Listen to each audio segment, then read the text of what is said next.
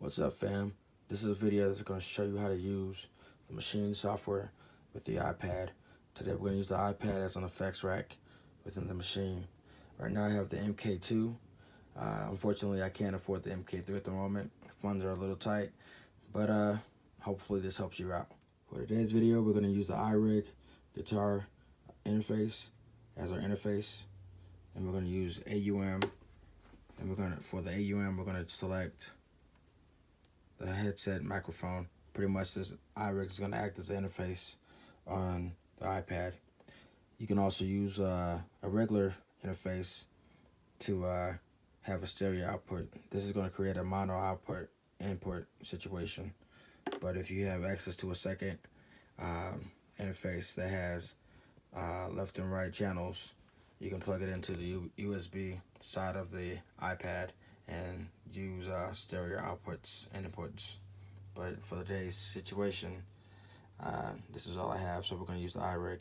For this situation, we're going to use a 3.5 millimeter jack that's going to go out of the headphone jack on the iRig, and then the 1/4 inches are going to go into the back of the audio interface that I have, and I'll show you that in a second. The interface we're going to use today is the Complete 6.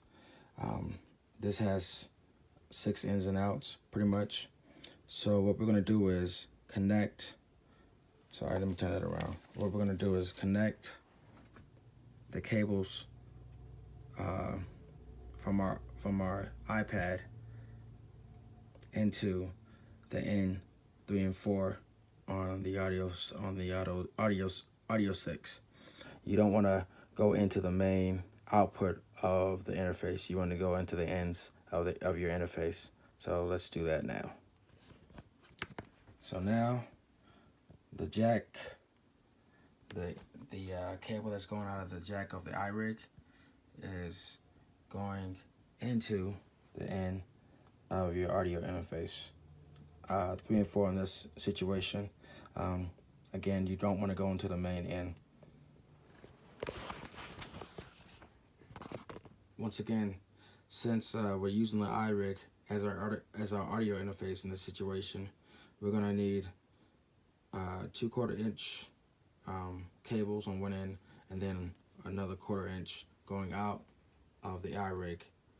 So pretty much this is gonna take the signal from the interface and bring it into the iRig where that guitar symbol is. That guitar symbol pretty much means the end of the interface on the iRig. Once again, on the interface that we're using today, we're going to go out of 3 and 4, not the main out. If you go out of the main out, you won't be able to hear the your speakers if you're using speakers. You can also use your headphone jack to monitor the sound if you wanted to, but we're going to use 3 and 4 on the Complete 6 to go out into the iPad using the iRig guitar interface. So let's hook that up right now. Now we have our iPad connected into our interface. Next, we're going to plug in our speakers. I'm not going to be able to show you that because my speakers are facing a different direction. Pretty much I'm just going to put my speakers into the left and right and go on from there. So now for our Maschine setup, we already have a kit loaded in already. Now we're going to go to our output and select destination external 2. External 2 designates output 3 and 4 on our audio interface. Next, we're going to go to a second group and go to sound and go to input. And we're going to choose source input 2, left and right, which designates input 3 and 4 on our audio interface that we have connected to our computer. So to recap, the output of the group that you want to affect is going to go to output 3 and 4 into the iPad, out of the iPad, back into the Maschine software on group B on the sound pad that you've designated to receive the sound into 3 and 4 on our audio interface. So now if we play the beat,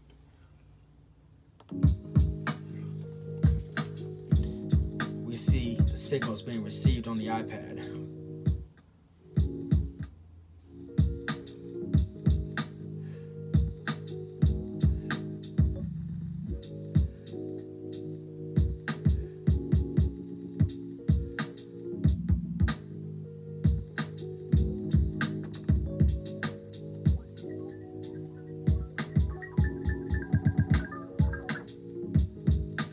Again, if you found this video helpful, please like, share it, and subscribe.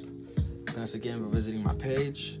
I hope this was able to help anyone that had questions on how to use the iPad as an effects plugin within the Maschine. Pretty much there's a lot of things you can do with the iPad and the computer as well. So I'll be sharing more as I continue to gain subscribers. Thank you.